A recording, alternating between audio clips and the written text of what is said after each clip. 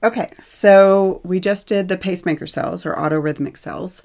I'm going to recommend one more time that you guys watch this because this goes through the pacemaker cells and the contractile cells. So now what I want to talk about is the cardiac muscle cells that actually contract, that actually act more like a typical muscle cells.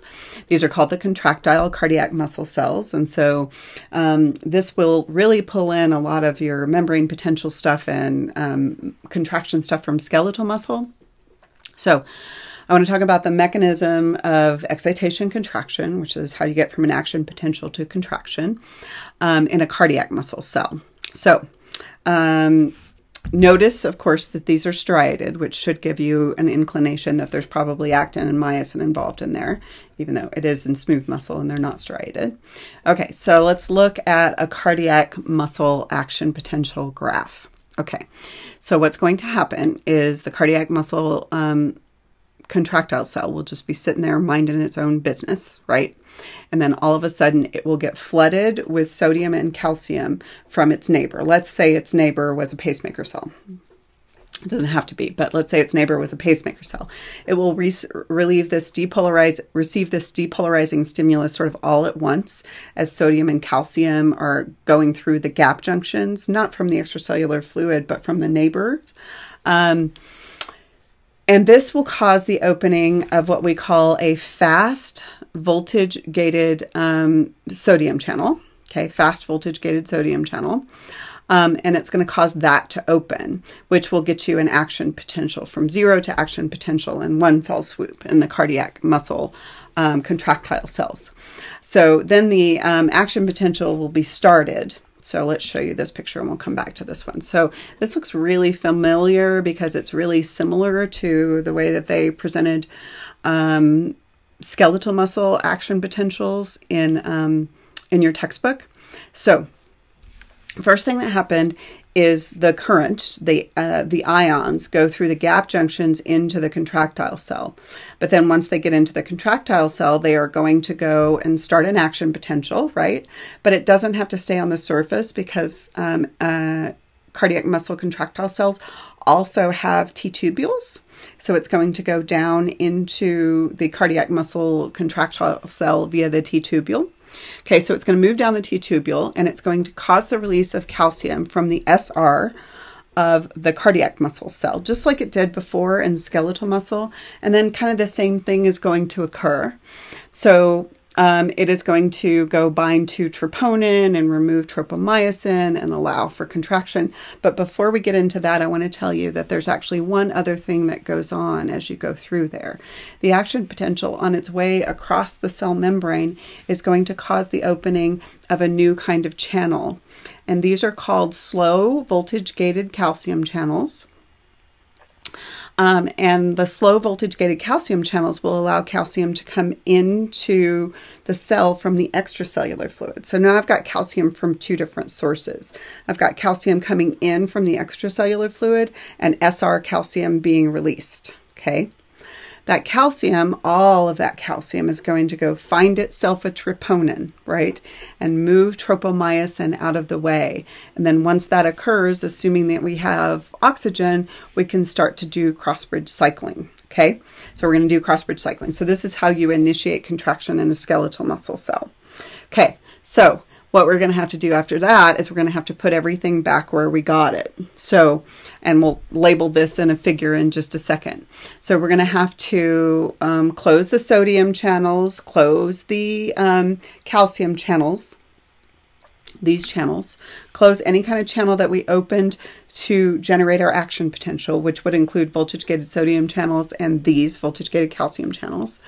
And then we're going to have to repolarize, and I'll bet you guys won't be surprised that we're going to use potassium to repolarize.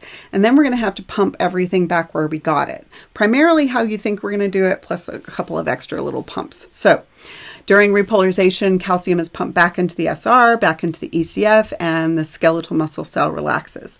So what I want to do is I want to show you on a figure that's like this and also like this, where these things occur. Okay, so I go from a resting membrane potential of in cardiac muscle contractile cells, resting membrane potential is around -90. and then I go immediately to this fast depolarization phase. Do you remember what kind of channel caused that? So the depolarizing stimulus, the sodium and calcium that I received from the neighbors, goes through the gap junctions and causes fast voltage-gated sodium channels to open. That's all fast voltage-gated sodium channels. And then you briefly start repolarization, but then what happens is your voltage-gated calcium channels, which are the slow ones, those are going to open right then, and they are going to prolong the action potential and also increase the amount of calcium that is present in the sarcomere. So that is why they're called slow, because they weren't the first ones to open, right? So I had sodium channels first, and then I had slow voltage-gated calcium channels. And the objective of the slow voltage-gated calcium channels is to prolong the action potential, so you get a long action potential, and increase the amount of calcium, so you'll get a strong contraction. Okay, so that is slow voltage-gated calcium channels. And then when I'm really done, I want to repolarize. This will be voltage-gated potassium channels back to resting membrane potential. So let's get all of that labeled here. So let's do that. Okay, so what kind of channels do we have here? That guy right there is voltage-gated sodium. These are fast. And then right here, the plateau is because of slow voltage-gated calcium channels. Okay. And then the repolarization that goes here is voltage-gated potassium channels. Okay. Then, even though it doesn't show on the picture, we do have to put everything back where we got it. So let's go back to this figure. Okay, so putting everything back where we got it when we actually want to relax. I'm going to have to pump calcium back into the SR because I got it from there. I'm going to have to pump calcium back into the extracellular fluid because I got it from there. And I'm going to have to use the sodium-potassium pump not shown here. And this one actually shows you a new kind of pump. I don't usually ask you about this, but there is actually a sodium-calcium pump. But you're also pumping potassium back out there as well. Okay, so last little tidbit here is just to talk about the refractory period.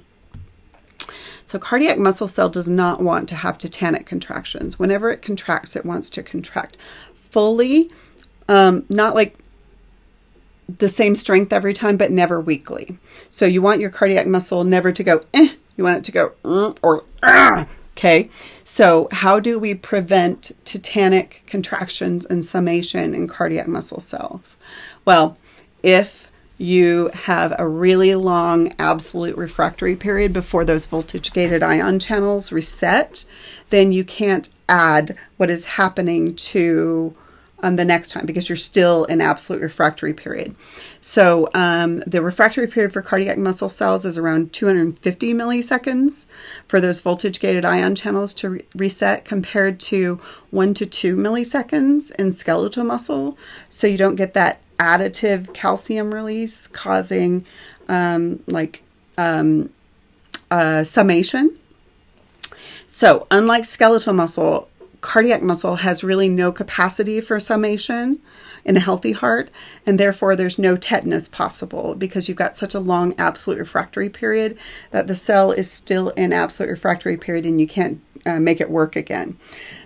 And that is really good because we all know, of course, that heart contraction is important because that is generating blood flow.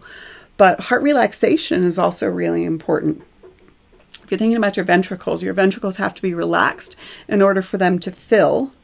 But in addition, I'm not sure if you've ever thought about this before, but when the ventricles contract and they actually push blood into the arteries, including the coronary arteries, right? And the coronary arteries will give blood to the heart from the outside in. So if the left ventricle contracts and pushes blood into the aorta and the coronary arteries, other places too, but let's focus on the heart.